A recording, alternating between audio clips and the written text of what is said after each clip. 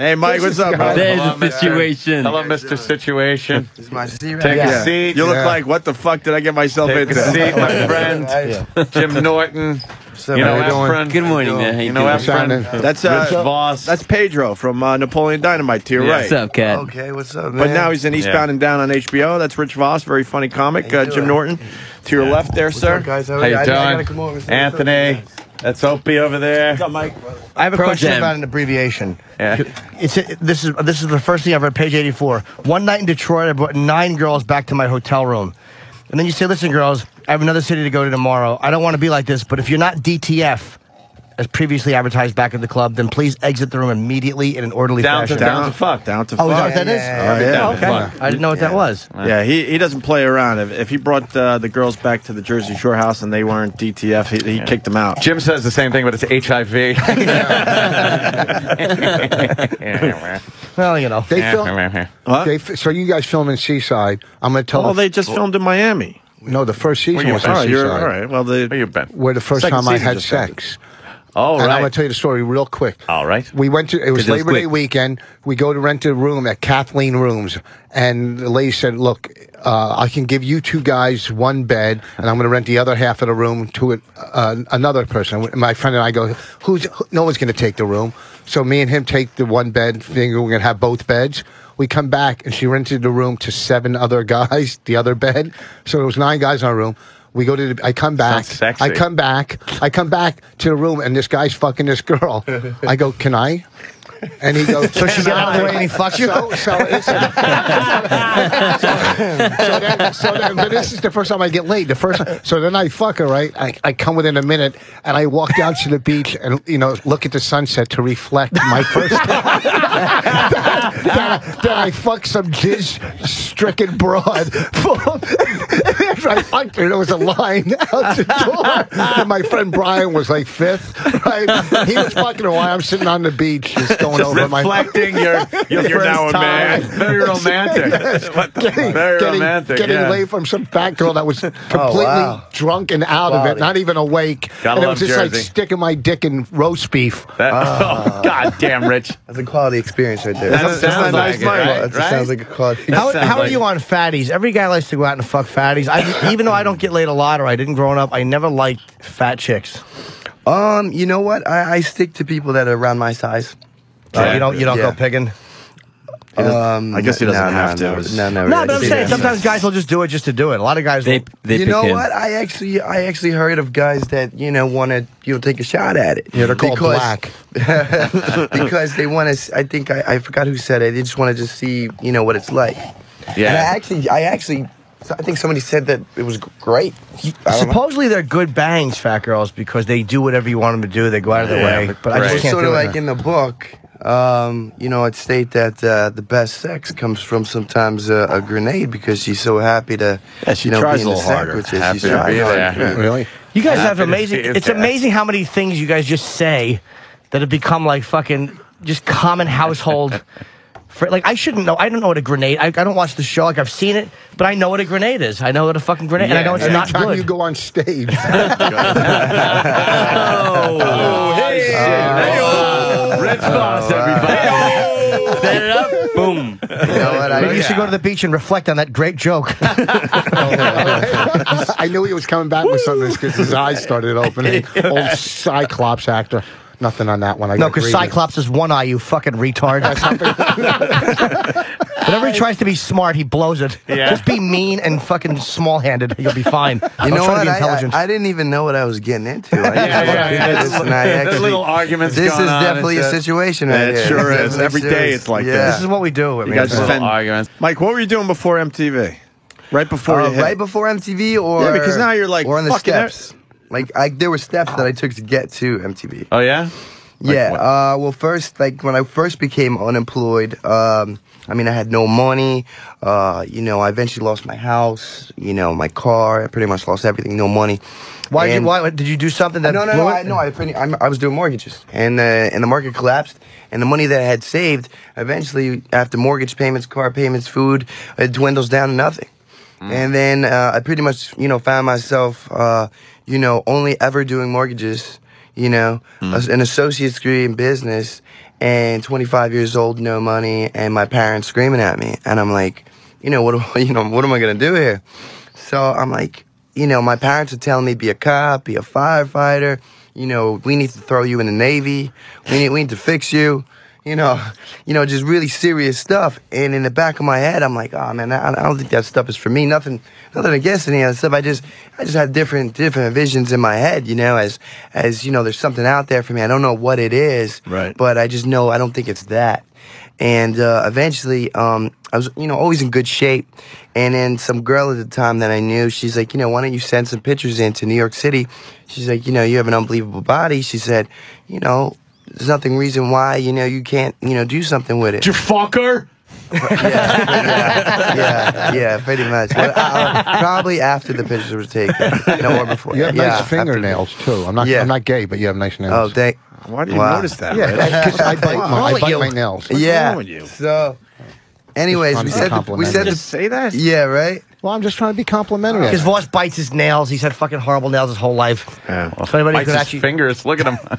So you sent the yeah. So What else does he do with his fingers? I sent the pictures in. Regardless to say, 2 weeks later, I get an answer from a number of agencies. Long story short, I got a year contract for, you know, underwear modeling, but they don't give me, I didn't get any money out. It was just a contract saying, we're going to pimp you out, go here, go there, go see this and that, and you have to get your own work, obviously. Within doing modeling of 2 weeks, you know, I pretty much stumbled upon a casting by VH1. So pretty much, you know, I was noticed by TV within 2 weeks, and I was casted on a pilot for the show that would eventually be Jersey Shore. What was the show that VH1 did? VH1 not pick up the pilot? Those fucking dumbbells? I really don't know what the story was. I really just heard rumors that MTV loved it, and they're the same company pretty much, Viacom, Sure. and that almost like MTV called dibs on it.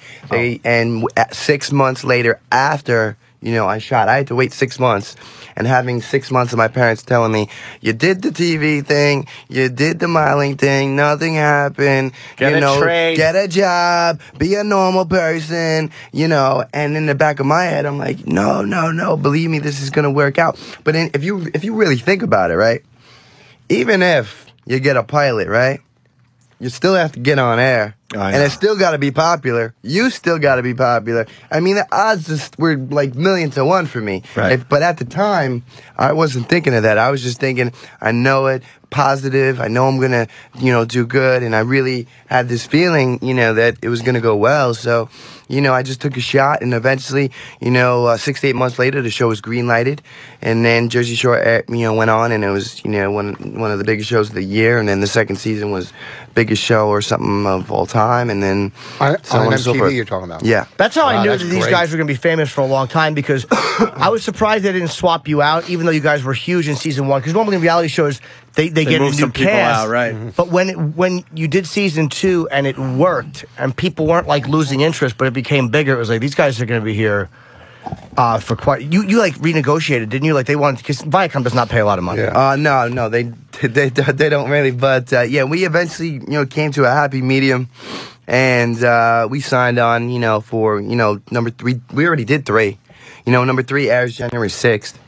And you Was know, that part of the contract when you did 2 that you're going to do 3 already? no, that was number 3. I want to play Number somebody's 3 dad. was that possibly there would be 4. Is there going to be a 4th? Yeah, there's pretty Jesus. much. Yeah. What, are you going to go to Europe? I mean, what else is Yeah, there to do? I mean, to be honest with you, I don't know. I mean, there were talks of someone, you know, if there was a 4, it could be, you know, Right. you know, Why do you somewhere think- exotic. Shit, it might be. Why do you think the show's so fucking huge? You know what? I mean, I don't really know. I think I'm pretty good. I mean, I think it's very real, very new and edgy. This is something, you know, that people have never seen before. Right. Were you afraid So- MTV would shut it down when the Italian group started protesting? No, I figured the ratings would get bigger. Oh well, Wow. we knew the ratings would get bigger. But I was surprised they stuck sometimes, with it. yeah, sometimes they'll bail on The only situations thing like that. I hate about reality, because I've done a couple reality shows, is no, do it again. but then it's not reality. You know, you guys seem more like in the moment, and they're not making you do 2 and 3 takes. No. There's no takes whatsoever. No, I mean, it's cameras, called. man. I could sleep in my bed all day if I want, and if that happens, guess what? Nobody's ever gonna like me because I'm sleeping in my bed all day. You know, so I decide to do things all day, and that's pretty much where GTL came from, because you have to stay busy all day. So the first thing we did in the morning was gym. The second thing was tan, and the third thing, there's no laundry machine in the place, so you got to wash your laundry. So every day I did GTL, and everybody's like, "Oh, you're like a robot, man." I'm like, "Oh man, GTL's gonna be hot one day," and I was just fooling around. Needless to say, it's one of the bigger phrases in the country right now. Now the fooling around thing. How much of what you're doing is a total goof on people you've known? Or what do you mean goof? What do you mean goof? Are you really like that? Oh, like, no. I could totally explain that. It is sort of like it's sort of like if you go to a wedding, right? Are you gonna wear gym clothes? No, you're gonna act according. You're gonna be very polite. You're gonna be on your best behavior. You're gonna wear that suit. This is a party show. So guess what? You're gonna get that party. You're gonna get that party atmosphere. You're gonna get that. You're gonna get that attitude. I mean, so. There's nothing fake. I mean, obviously, that is just like a minute part of my personality.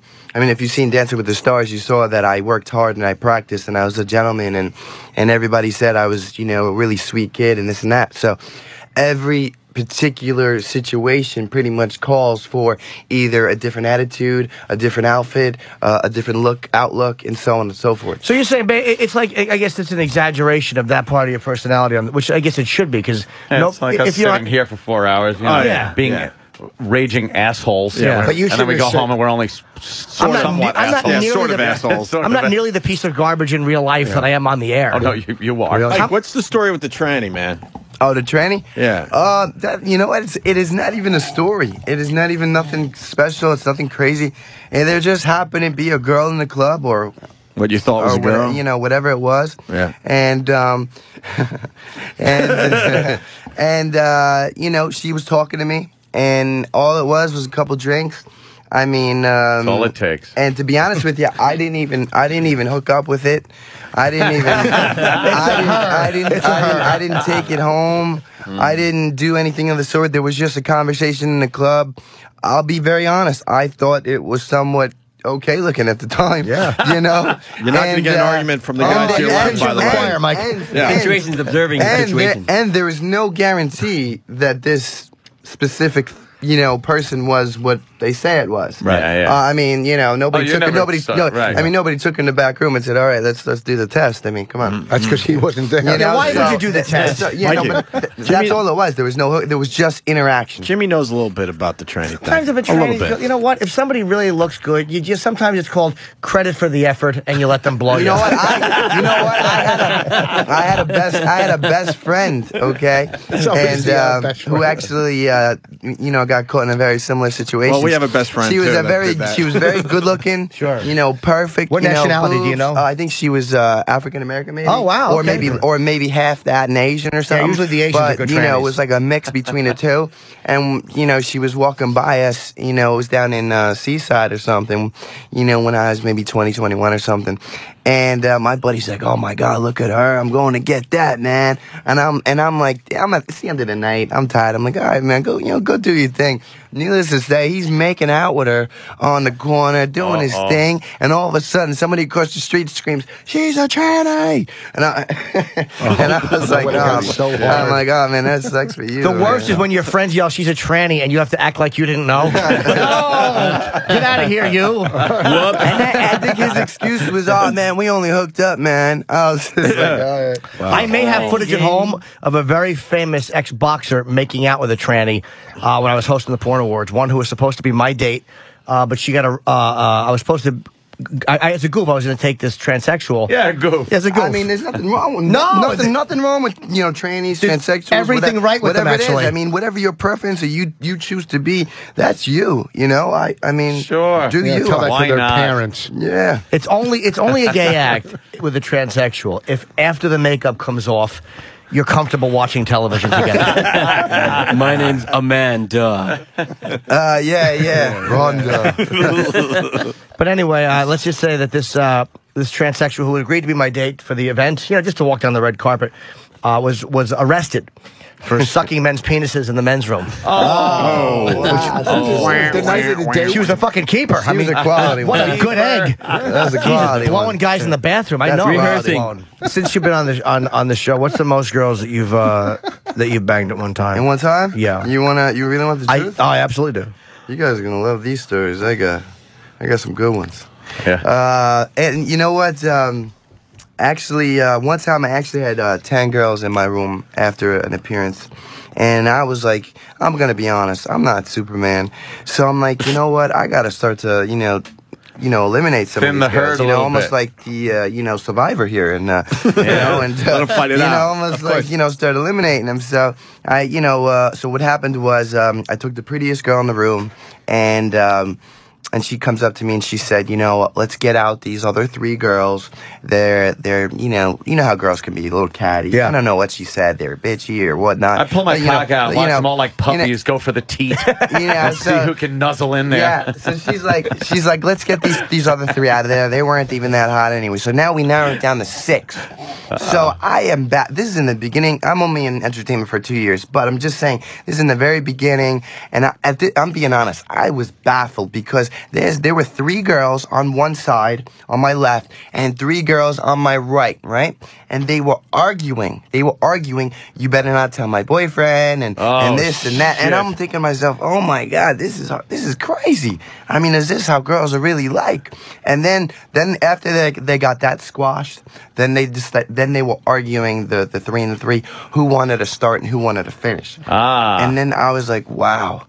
I mean, this Just is crazy. turn on the TV, let them duke it Dude, out. I've had girls argue over the exact opposite reasons. I mean, Wow. I was like, really? I want I'm the like, STD. If I had fucking 6 girls Yeah. divided by 2 Yeah. minutes, was this after Jersey? This was probably the first. This was probably like into the middle. A couple weeks after it aired, probably. So what do you do? Do you bang everyone for a couple of minutes just to get the stat in there? That's probably what I would have done. Stat. Just like No. So what ended up happening was when I got it down to 6, and we finally organized what they wanted to do and their whole master plan, we started off with 3. Okay, we started hooking up with these girls, and I'm thinking to myself, this is awesome. 3 girls. I got 3 girls over there waiting or whatever. But were you with somebody, a friend, or were you by yourself? No, I had security at the door. Okay. Security at the door. And I had security at the door what happened is, when I go to appearances and whatnot, I have security and they take the phones at the door when you go back to the hotel because people take pictures, they record you and whatnot. Needless to say, one girl was slick and had maybe a spare phone or maybe whatever. So I'm in with the 3 girls and she whips out her phone real quick and, I wasn't in the middle of doing anything, but I was just about to. Right. And then immediately I jumped up and I'm like, ooh, another eliminator. So, and then I had to eliminate her and her 2 friends. So now I was just down to 3, and then pretty much I went on to the next, and only 3. Flip your dick like Indy's whip and get it out of her hand. Whoosh, right from the bed. Yes. But that's what you got to think of, though. Is wish if I somebody could wants to flip sell my a tape dick. like that, can make fucking 20 grand. And you know what? I mean, a lot of people have come up to me all the time, and they're like, so and so offered me 10 grand for a story for you. So and so offered me this, and you're just like, oh my God, like who can I trust? Like, Would you make a sex tape, or is that completely like something you have no desire to do? Because it doesn't seem to hurt careers I mean, at all. I don't have any desire. I really don't think I have a need to do it right now. I think I'm Making doing okay right now. Real cash right now. And I mean, I've heard of people offering like to do it, and I'm like, no, I'm good, thank you. And just so you know, too, Mike is promoting a book. It's called "Here's the Situation." It's like it's perfect for like MTV fans of the show. You would love it. And you're doing a signing. It is, I want to say tonight at Borders Penn Station. Is it, or do you just want to say that? I want to say because it makes me feel important to say tonight, like I'm a part of the now. To say tomorrow, I'd feel silly. That would be. But it's where I did my my signing a couple years ago. It's in Penn Station. There's a Borders right there. It's a great place. From 7 to 9. Obviously, there will be a fucking line. Yeah, you don't even have to promote it. So It's get gonna be there early. You know what? Yesterday it was in the rain, and I was like, ah, man, it's in the rain. This is my second book signing, and the first book signing went well. We're trying to just go to some small towns first. Let people know that I care about everybody. Yeah, Manhattan. Like no. We went to pretty much where I was born in Staten Island. So we did one in Staten Island yesterday or day before, and then yesterday we did one in Jersey because pretty much I was raised in Jersey. And then after that, we're going to What part of Jersey? I'm going to guess Ridgewood. No, the one in Jersey was Brick. No, but where did you grow up in Jersey? Monmouth County, Manalapan, New Jersey. Oh yeah, I know. And pretty much like 600 came to. Jesus. I mean, it was a pretty good showing. That's a tremendous book signing. Of course it is. And then the next day, I think about 500 showed up for the next day in the rain. You guys. So I was pretty flattered and happy, and it was pretty. What do cool. you think of the South Park episode? You guys have a sense of humor? I thought it was hilarious. All right, good. I thought it was hilarious. Good. You know what? I don't take anything seriously ever. I'm concentrating on my career, my family. Even if somebody said they hated me, I'd be like, thanks, man. Have a nice day. Yeah. How are your parents reacting now, though? Because they wanted you to kind of get out of it. They got to be happy now that you're making. Yeah. My mother cries. You know what I mean? I'm able to pretty much, take care of my whole family. So if it's his. Yeah, mine does.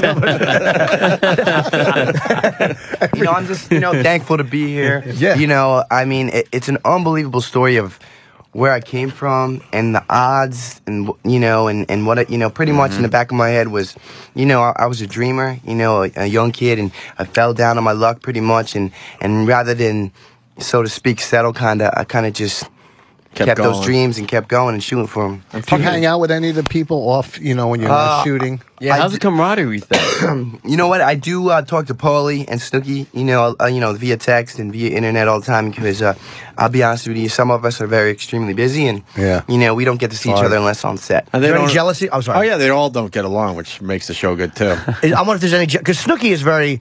I mean, obviously a huge name, and Paulie's doing very well. But is there any jealousy from the cast members who got a little bit less heat to you guys that actually kind of went through the roof? I mean, as far as I know, no. And I actually, recently brought that up, to the guys. I'm like, guys, there's everything's all good between us, and everybody's like, yep. I'm like, all right, because. I mean, things have exploded, and I didn't. You want. They're almost like your brothers and sisters, and you wish the best for them, and you would hope that they would wish the best for you the same. Mm-hmm. So you hear rumors, and pretty much you try to address them internally before they get out. So I had addressed it myself, and it went fine. You want to see some nice abs? Just walked in the room. We got to wrap up. Oh, he's got to go. You got a lot of shit to do, huh, Mike? I want to see his abs. Well, Rich Voss thinks he has better abs. No, I don't have better abs. Yeah, you've been saying it all morning. You're out of your fucking mind, you liar. Show him your abs. No, actually, E-Rock's got the abs. Oh, because I have abs of steel. Yeah, I got want all to shit? stay longer, but Yeah, they got you all over the place. yeah, they got me all over. Are you town. sick of showing your abs every time you're out? That's why I'll be honest with you, I've stopped. Yeah. I mean, not that I'm never going to show them again, but you're I'm like, saying like enough that already. everybody knows, You should want to eat a little bed now. Yeah, that you're no. What I'm successful. trying to say is like, Just get fat. listen, if I show it every single time out, it's gonna become, commonplace and almost like the product is cheapened. Overexposure. So I've decided. That's how I am performing So in I Jersey. pretty much have decided to, only show it, maybe on the show or on magazines, and that's really it. I want to show people that, I work hard, I have talent, and I'm intelligent, I own my own business, I wrote a book, I have a DVD, my own vodka. I mean, you guys heard about the vodka, right? Well, I got a vodka coming out, too. You do? Yeah, Brother Man vodka. Okay. All right. Now, what's the name of your vodka? It's Devotion Vodka. It's the first protein-infused vodka out there. Jesus. The only vodka with protein. And it goes perfect with my persona, And like I said, I'm going to the book signing later. And then we got the clothing line coming out in a couple weeks. Jesus. Dilligaf. Just Jesus, run with he's this a shit. You know what Dilligaf stands for? I do. What does it stand What's for? that? Does it look like I give a fuck? Does it look like I give a fuck? And that's pretty cool. So, that's coming out soon, Sam. too. So we got the clothing Sam's line, in and love, by everything's the way. going well, and I'm working hard, and I'm happy to be here. I'm actually happy to be here. I'm actually fans of you guys. Really? We've been speaking for since last year via sometimes text, sometimes internet. On the phone and stuff? Yeah. I always wanted to come on. I gotta be honest, because a lot of people want us to wow. beat you up for whatever reason, and I like this guy. Yeah. I gotta say it. You're a nice guy considering really nice that you're guy. a regular dude dude. Who I went mean, to when you see a show like superstardom. Jersey Shore, you don't know what you're gonna get. You know what I mean? And you seem like a down to earth guy that fucking made it. And I have nothing bad to say to this No, guy. I relate to the you have any workout kids? regimen. We were making fun of your book a little bit because it's a little thin. I'll be honest with you, but Oh, you know. yeah, but you know what? It's a humorous look. I didn't want to Yeah. come out with a serious book at first. You know, I wanted to come out with something humorous, something very similar that everybody What happened? caught up to. when people caught to Jersey Shore, I kind of related to the book. So all the fans that love Jersey Shore, it's very similar to the book. You know, if it's successful, the book, then, you know, I can go on to maybe an autobiography or a cookbook and so on and so forth. Right. Yeah, damn. just fucking run with Yeah. it. You know what? Yeah, I we're appreciate gonna- being here, man. I'm definitely a big fan to begin with, and I'm just happy to be here, guys. Well, come back and see